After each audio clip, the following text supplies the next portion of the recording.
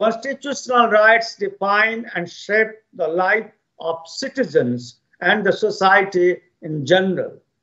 Their affirmative exposition and meaningful appreciation constitute the lifeblood of citizenry aspirations.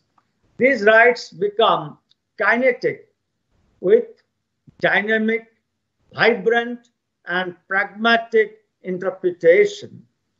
Constitutional rights have to be construed and developed in such a manner that their real intent and existence percolate to the lowest rungs in the society. That is the reason for the constitutional rights. It must meet the marginalized. The emerging world order calls for a constitutional democracy to earn the expected role for effective implementation of constitutional rights. It is the obligation of the courts to see that rights are not even slightly affected or dented. The other wings of the state should understand the command under the Constitution to implement the orders of the courts so that the constitutional democracy maintains its sacrosanctity. Absence of affectation is a positive sign of the new world order.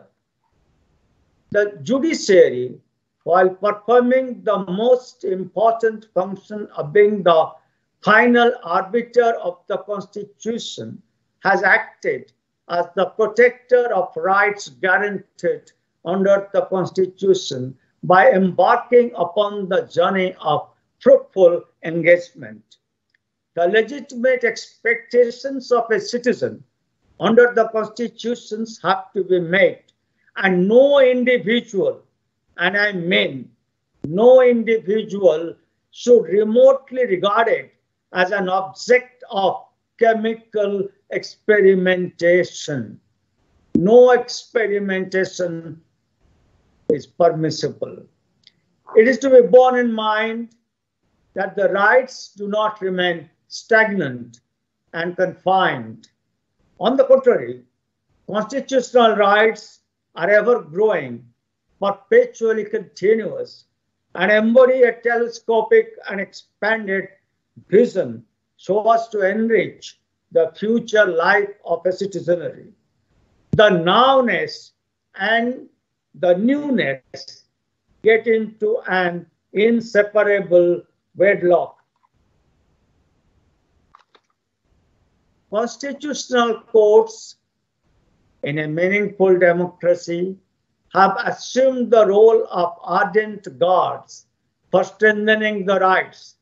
This has set the process of judicial statesmanship, and it has paved the path for the ascendance of rights.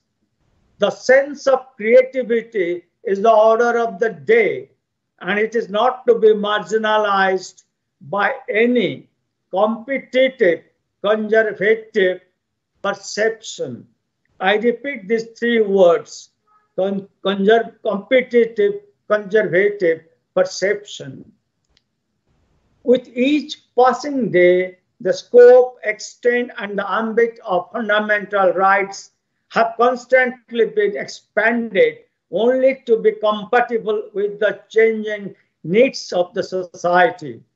The courts have refused to adopt a narrow and a pedantic approach as regards the interpretation of the constitutional rights. The approach has become progressive, being aberrant to any regressive method.